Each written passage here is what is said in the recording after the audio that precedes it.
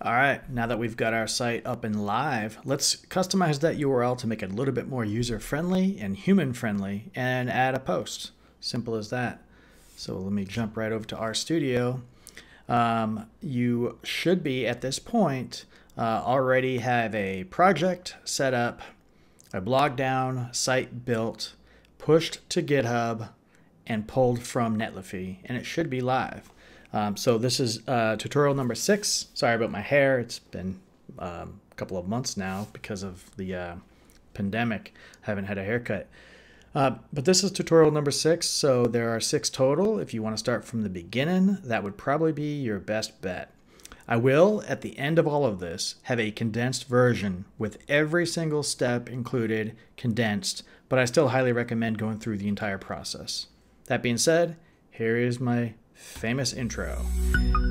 It's not much of an intro, but what I do is I create content online and then I teach you how I actually create that content online so that you also can make tutorials like this. So I'll give you the technology, what I use, and that's my blog site or my website, Mark Gingras, and another YouTube channel. This is the R channel, so let's stick to that. And what we're going to do is go back to the Netlify site. So you should have that up. It's just plain netlify.com. So netlify.com. There we go, right here. So log in and you should get to a page where all of your sites that are deployed are available. Simple as that. Let's make this one quick and simple. Click on the site that we just worked on, which was, for me, the project 1. It should be the top one most likely if you've been following.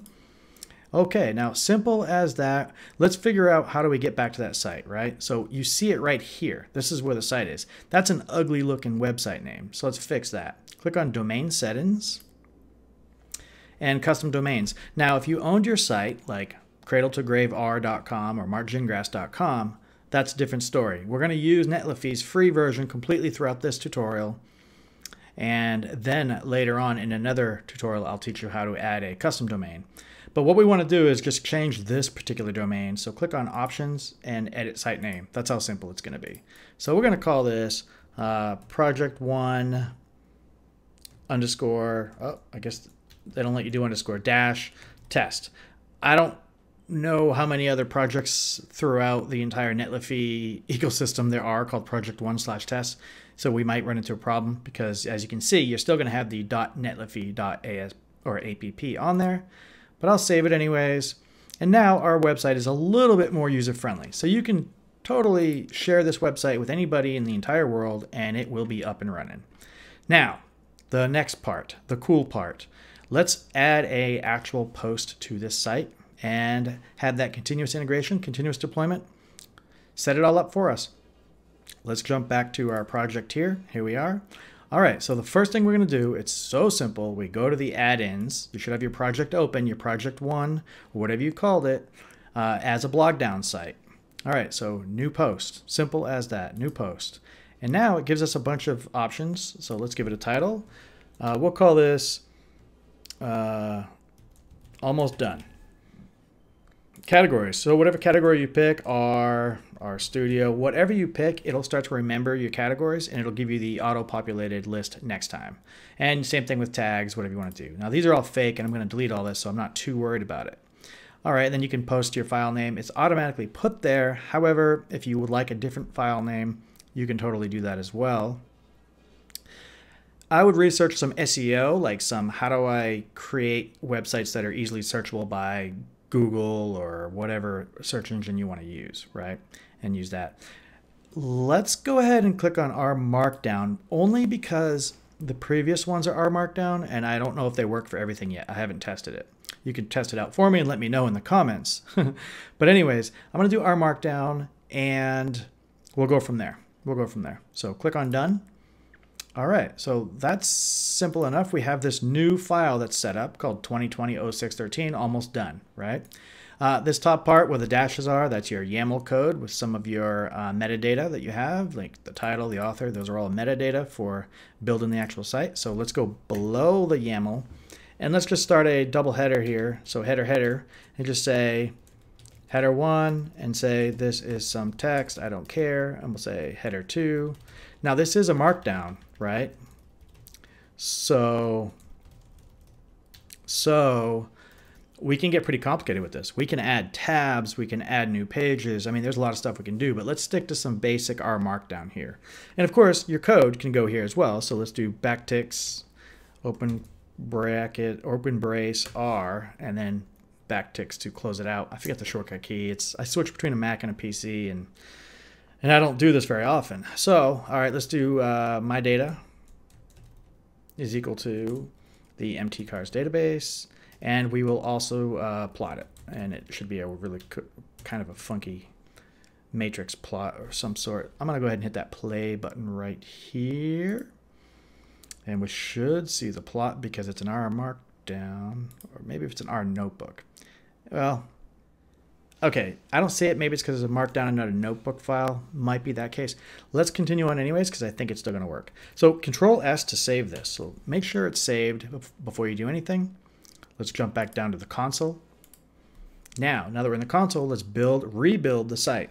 You can see up here on the right-hand corner that as I make changes, anything that's changed that you're trying to push to GitHub will automatically appear here so that you can stage it and commit it and push it, right? So that being said, let's build this site. So Blogdown, build site, and let it run. It's going to make some changes to the public folder because that's where really all the action happens. That's quite a bit. Now, again, I use the shell to stage all this, but there's not that many here, so let's try to do it manually, okay? I actually don't need to stage the content. I only need to stage the public stuff. If you are sharing your entire content, your code, everything on GitHub, you can share everything. That's fine.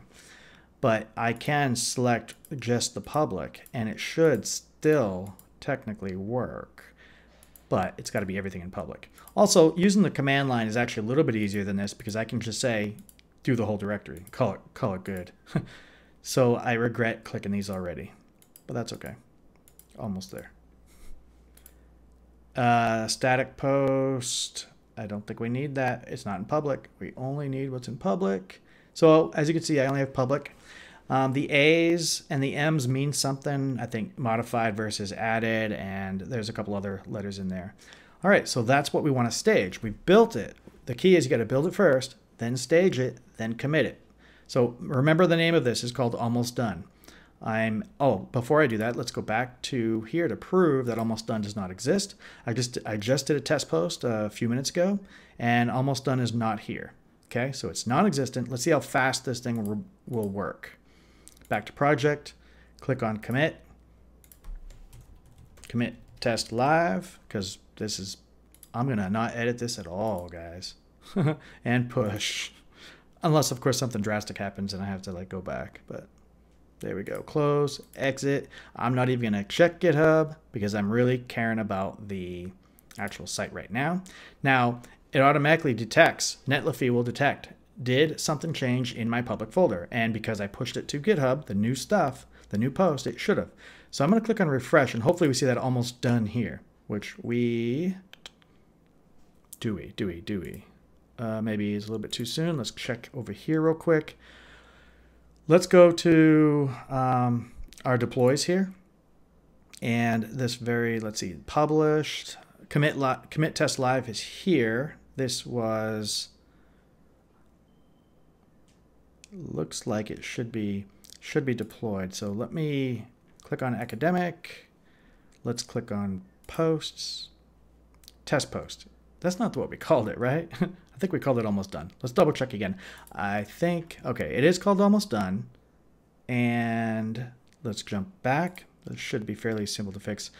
I believe we should just, instead of, maybe it doesn't check the site that often, so let's clear cache and deploy site now automatically. There could be some settings in there that make it check only every hour or 10 minutes. I have no idea how often it'll ping that public folder to see if there's any differences. But it looks like the last deploy was 3:05 and it's 3:07 now. So, and it says published, so it should have worked. Well, let's just double check. I'll refresh this and it says published. Let's try one more time. Or what site is this? Project 1 test. Yes, refresh. test post. You know, I had this problem earlier. I'm not going to lie. My first real post is I'm going to close it. Let's click on this. Posts, test post, not almost done. Interesting, very interesting. Let's click on this. I'm going to go to preview deploy. It might be something I'm missing. Test post. Okay, back to R it is. Back to the editing mode. Where did these come from? Oh, those were there. Interesting.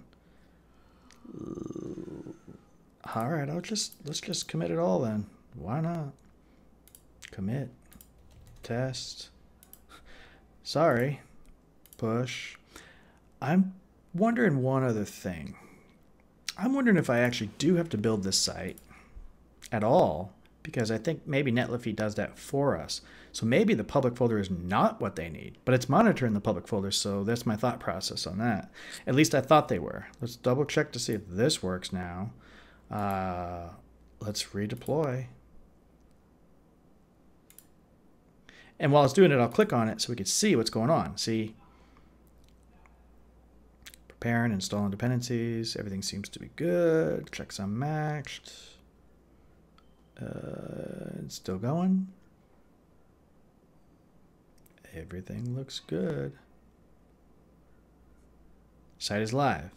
Site is live. I don't know why they call it preview. Maybe that's... Oh, that is a preview. That URL does not make sense for us because we changed it. So posts, almost done is there. Ooh, okay. That's now we have to troubleshoot to see if it's because it's not really the public folder that you need and it's everything but the public folder maybe. I am sorry about that. I think, anyways. Let me close these. Now, that's a preview. Why didn't it work with our actual site name that we just created? Let's double check. Published. It's published. It should be this project1.test.netlify. Posts. Almost done. Well, maybe we have to put everything in there instead of the public, or including the public. I don't know, and I'm sorry about that. I hope this actually works for you. I hope that the previous tutorials worked and somebody comments showing that, hey, this doesn't work for me, so I can go back and fix it.